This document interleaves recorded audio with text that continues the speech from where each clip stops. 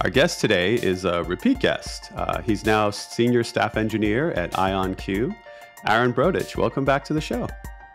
Yeah, it's great to be back. Yeah, when you were last on, you were with Entangled Networks, but in January, your company was acquired by IonQ. So congratulations are in order, I believe. Thank you. Yeah. The news coverage made the deal sound like a continuation of your work. So I don't know if you wanted to talk about that a little bit at a high level. Yeah.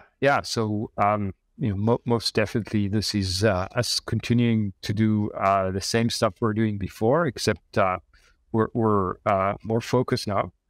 When we talked last, I said, our mission statement when Ilya and I started Entangling Networks was to help build larger quantum computers, help scale up, and so.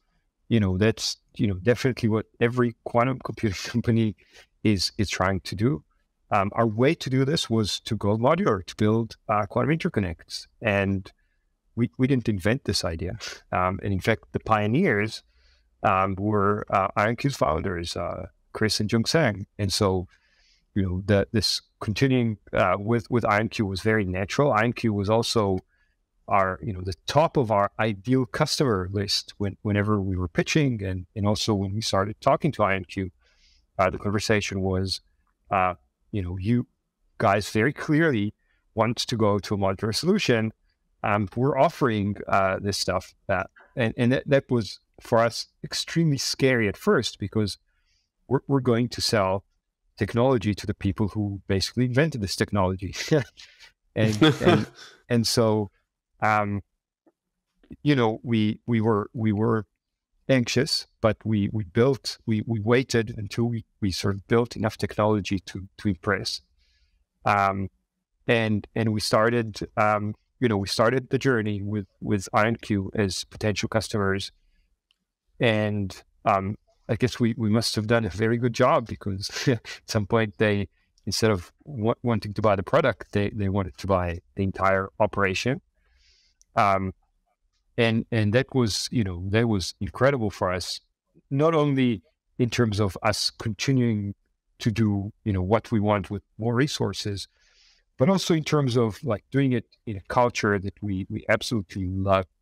And what was kind of interesting about the conversations with IonQ was that IonQ is very customer focused. The idea is really to deliver products that will help the customers, get computational advantage.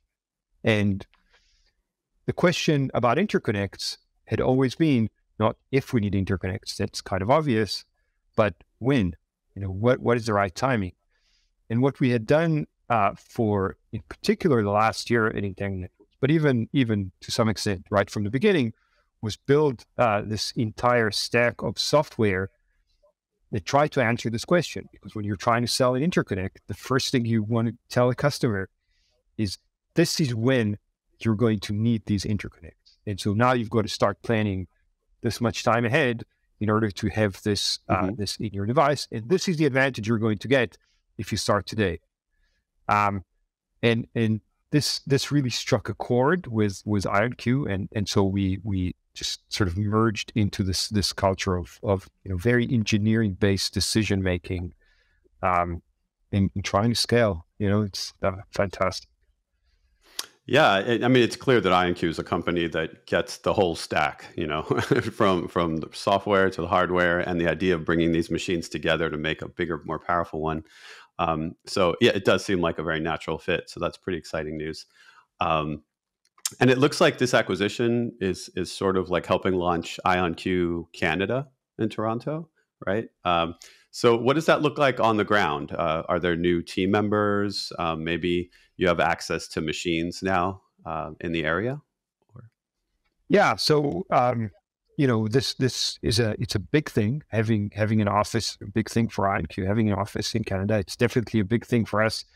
Having access to talent across the border. There's a ton of talent at IonQ. But Canada is an incredible quantum ecosystem. I arrived in Canada because I wanted to do a postdoc at the biggest quantum computing institute in the world. And so a lot of stuff happening in Canada in general, and in sort of Southern Ontario and Toronto specifically, and also further afield in Quebec, in Alberta, in BC, and so this is really an opportunity for IonQ to tap into a lot of talent and a lot of knowledge that exists in Canada, and this really fantastic ecosystem. Yeah, that's great. And are you going to be able to be experimenting with the machine more directly now? Will there be one like physically located in Canada So for you? at the moment, there are no plans to have any hardware in Canada. IonQ has Okay. just come up with a big announcement of having a new facility in Seattle, and so the focus Hmm. on where we're going to build more hardware is in Seattle. Um, but who knows, right? Things can change. Yeah, um, it's close enough. It's just over the border practically. yeah, Yeah. How has this affected your research? Were there any roadblocks lifted by being part of such a big manufacturer of hardware that yeah. made this easier? So it's definitely removed a lot of the uncertainty around what we were doing. Um, we were building a device that connects into a quantum computer. Now, if you think about the usual uncertainty that startups have, we had the added bonus of needing to connect to a machine where there is no standard. There's no USB cable where you can connect to. There's no like established software stack. Everything is very, very specific. This is, like the early days of computers. You have to build everything very, very specific to the machine. And at Entangled Networks, as a business, we could not afford to focus on one customer because it's too dangerous. And so we had to be fairly broad. We designed things that had broad applicability, but we were sort of reaching the end of our ability to do that, especially with the optimization tools we were building. At some point, you have to optimize for one specific machine, and the uncertainty not only about what the machine does now, but also what's going to happen a year from now, what's going to happen 3 years from now, what's going to happen 5 years from now, um, and having access to a lot of very, very specific details. We were struggling to figure those things out and kind of find ways to work around those issues. And we also now have a lot of access to experts. The best people in ion traps, and the people who built the first experiments on interconnect for ion traps. They're Hmm. phone call away, or a Zoom call away, and so it's absolutely incredible. We've really been able to accelerate development. Yeah, Yeah, when we talked last time, it was the idea was that you pick one technology and connect that, right? So it would be transmon to transmon, trapped ion to trapped ion, et cetera. So now you're able to focus, I'm assuming, on trapped ion specifically because of this approach. yeah, Um, yeah. So that was what happened in terms of Entangled Networks was when we started, we said we'll try to be pretty broad, and then our we had a lot of advice from very, very smart business people who said you should focus on one thing, try to solve one problem. And so we mhm. zoomed in on ions because that was the most realistic technology for interconnects. And then we felt, oh, we're too constrained because there's like 3 companies that we can talk to. And so we started broadening out and thinking about neutral atoms and maybe transmons and other things. Um, it's nice to have that focus. Yeah, I bet. So right now is the approach to a perfect interconnect.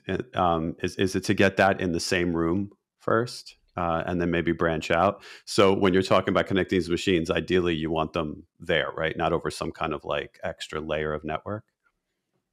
Yeah, 100%. So what we want to do initially is to build a network of quantum computers that are incredibly close by. We really don't want to start worrying about photon loss in fiber. And so maybe it's good to like just say a couple of words about how interconnects work, specifically with ion traps, but this is generally true. So with ion traps, what you want to do is you want to create entanglement between two ions in different machines. And the way that's done is by having each one of these ions emit a single photon and then do some fancy measurement on those photons. Now, those photons, in order to get to the measurement device, they have to go through a fiber. And so the hardest thing, specifically with ions, is getting that photon that was emitted by the ion into a fiber. Because it's going in all different directions, and you have a lens in one specific point, and so you want that to be your only worry. Like, how do I get that into fiber? If we start going long distance, now the photon can also get lost in the fiber. That's we need to do that one at a time. Also, generally for computation, you want things to be as fast as possible, right? Even when you build a supercomputer, you don't want to put half of it in in Tennessee and half of it in some other place. Yeah, I was going to ask if there were about the additional concerns with hardware and software for long distance. It becomes about those physical blocks. It also becomes about there has to be a whole other software layer and protocol, right? If you're dealing with like any kind of appreciable distance, you would need repeaters and things like that. It's a completely different story when you're going long distance. It's also different use cases. But let's start with the hardware constraints. So you have to go long distance. You have to start worrying about loss of photons through fiber if you're going through fiber. If you're going in free space, apart from losing photons, you also have to worry about that giant yellow ball. It's emitting a ton of photons that are just going to kill you in terms of noise. But if you focus on loss, you just have to get the photons. The photons are carrying entanglement from one point to the other, and you want them to arrive safely at their destination. And you can't copy the information, right? So what you do with standard photons, you just use, you don't call it photons, you call it light, because there's billions of them. And you shoot it through a fiber, and then you put an amplifier every few kilometers or every few hundred kilometers, and you amplify the signal, and that works great. Classically, in quantum, you can't do that. You cannot amplify the signal, and so you have to use other tricks, which are quantum repeaters. And what that creates is another sort of technological barrier. Quantum computers are actually, in fact, ion trap quantum computers make great quantum repeaters. But now you have to deal with putting a quantum computer at each node. The other big problem is converting between frequencies. If you want to go long distance, there are two sort of best ways to go around it. One is to work in fiber, and then you have to use telecom frequencies. And ions don't work in telecom frequencies. We're in sort of visible. And the other way is to work in atmospheric windows if you're going free space. But again, with free space, there's a whole bunch of other problems. And so, generally you're dealing with like two other problems: converting the light, and then having the repeaters. So by having this new only local networking to make these machines work as one close by, have you already seen some kind of improvement because you're focusing on one technology? Has that liberation process of only focusing on IonQ on trapped ion made it more effective, quicker? Yeah, it's not just about looking at trapped ions. It's about looking at what specific type of ion. Hmm.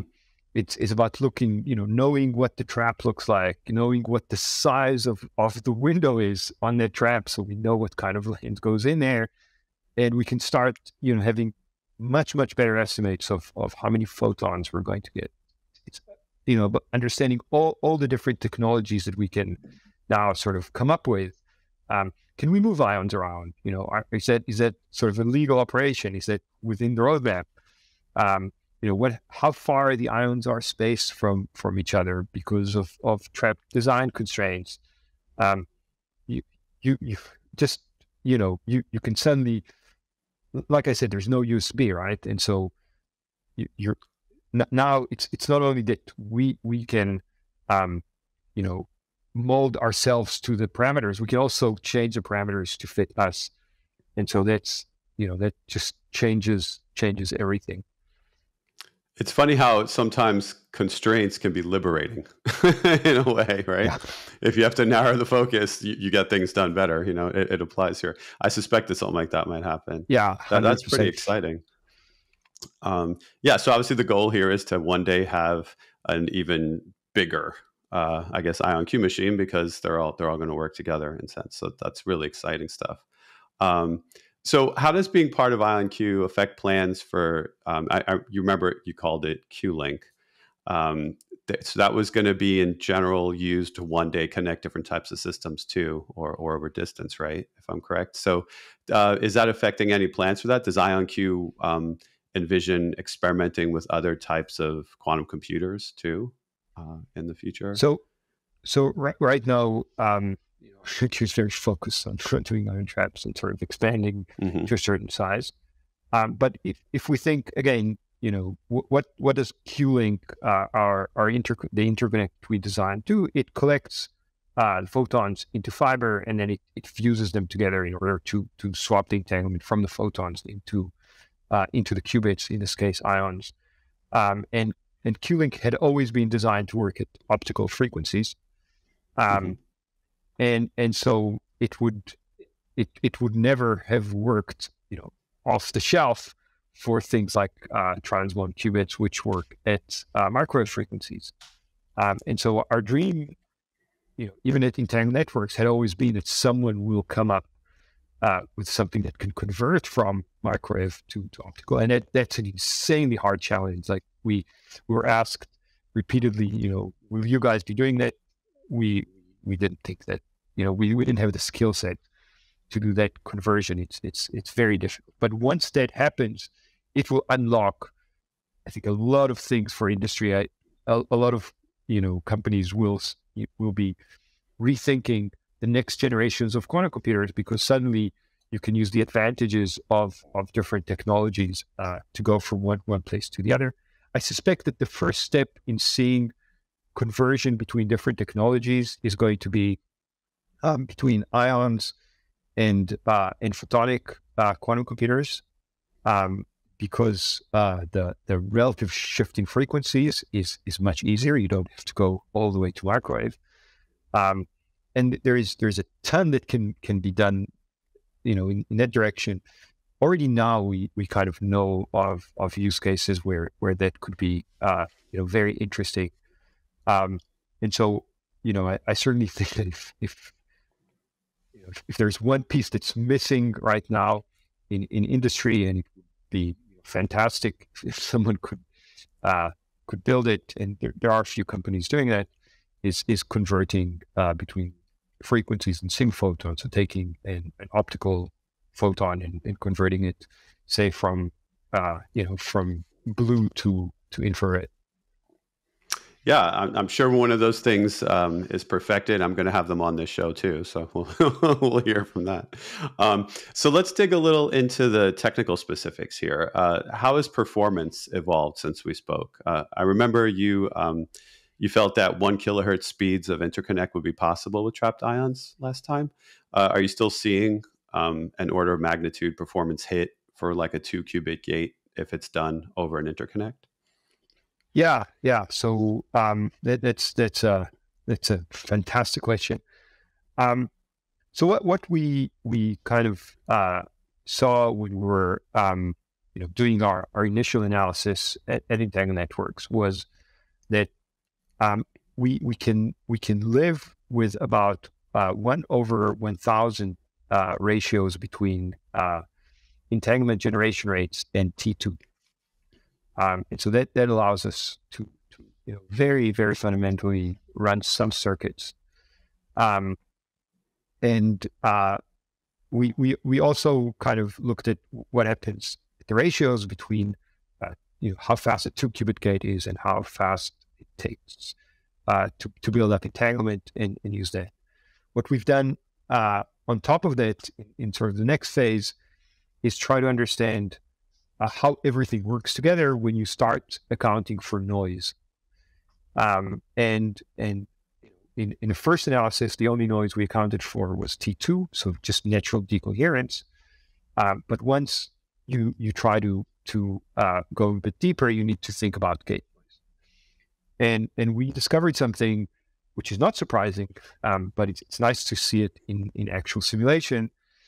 And that is that the thing that hurts you the most is actually the fidelity of the 2-qubit gates. And so what you're doing when you use an interconnect is you have the entanglement that you created, but now you need to somehow use that to do things like teleportation, and that costs a number of gates. So you need to add a few more gates to your system. And it turns out that those additional gates, with sort of today's performance, they're a big hit. You don't want to add more gates to your system. And so now there's this multifaceted challenge. Again, this is not unexpected, but it is, you want to improve interconnect rates. You want to improve 2-qubit gates. You want to know which one is going to be most in your favor in terms of getting overall performance. And that's a lot of the analysis we're doing. We're really trying to figure out, which one is going to pay off more. Where should the focus be in terms of development?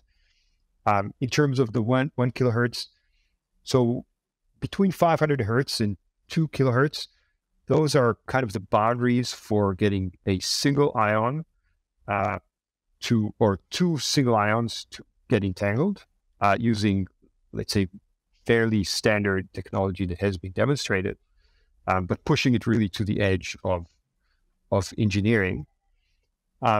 Beyond that, you need to start either multiplexing. That's the easiest thing, or going into very, very different types of technology. But we're really seeing, when you think about rates, you really need to think about the system as a whole. It's not just about how fast you're going to go. It's about how fast should you go in order to maximize performance. And what are the trade-offs? How many ions you're going to use? How many, how big is the chain? Like every single piece comes into play here. And again, this is a lot of clarity now that we're sort of in the system and can kind of understand what's going on there. Yeah, I'm assuming the general plan is to get an optimal number of qubits on a trapped ion system one day. We'll figure out what that is. I don't think anyone knows yet what that is, right? But to figure out what that is and then connect these machines together, is there going to be a technical limitation to how many machines we can connect together? You think there might come a point where there's like an overhead or something that's introduced? I'm just curious. I'm not sure if it's possible to know this yet. Yeah. So that's a good question. It's an interesting one. And when you physicists, and I'm a physicist by training, we always make very ideal assumptions about the world, and then you try to build a system, and you realize that there's all these small engineering constraints that are going to mess with you. At small numbers, at the kind of numbers we're seeing for at least the next few years, we're not expecting any like major blocks in terms of like how many devices we can connect together. apart from needing a switch that will allow us to route the photons where we want them to go. But once we get to larger sizes, we're going to have to start worrying about bandwidth and delays and how close together we can pack those computers, because as soon as they start getting further apart, it's going to be a problem. And how many switches do we need? And, when they build, this is kind of amazing, but when they build supercomputers, right? When they build Frontier, the number one constraint is power. Right? So with quantum computers, we know power requirements are not going to be as high as classical computers, but we are going to see these new requirements pop up. That I think there's going to be surprises when we get to a lot of qubits. I don't think. Yeah, I'm sure. it'll be something to monitor. Yeah, it seems like something that's going to have to just come up one day. It's hard to figure from now. What kinds of software advances did your team bring to IonQ? It sounded like from the announcement, if I remember, it sounded like they were talking about some kind of boost to the stack as well that Entangled Networks bring. Yeah, so a lot of what we did in Entangled Networks was software work. Again, we were trying to really answer the question: when are interconnects needed? How fast do they need to be? Because you're trying to build an interconnect. First thing you need to know is, where are you aiming? What is the minimal viable product, and what's sort of the next steps? And the first thing we built was a compiler, which works incredibly well for taking a program and distributing it into multiple systems. That compiler was meant to work on a multi-core quantum machine. It also has some capabilities that are applicable on single-core machines, so that that adds value very quickly. But then we also built a ton of other tools that haven't been made public, and those are analysis tools that kind of let you figure out how well your system is going to perform under different constraints. And again, the question is, how many qubits do you need per module? How many modules is optimal? How do you get more performance out of your machine in the best way? Get these architectural considerations. They're huge. There's so many questions that we didn't see anyone answering, and so we just had to build the software to ensure that. Oh, that makes sense. So your training then, obviously physicist, and you go into engineering and software. So we talk a lot on this show about like paths people can take to becoming a quantum coder. It seems like making use cases work is the easiest path to entry for quantum. But what about networking? Like what kind of development path would you recommend someone who's interested in this field follow if they want to work in it? Yeah, so I think the bar for networking is definitely higher than coding. You need some kind of experience working in something that is really related. But one thing that I feel is always very strange. Somehow, going into sort of the software and the applications side of quantum has become incredibly popular.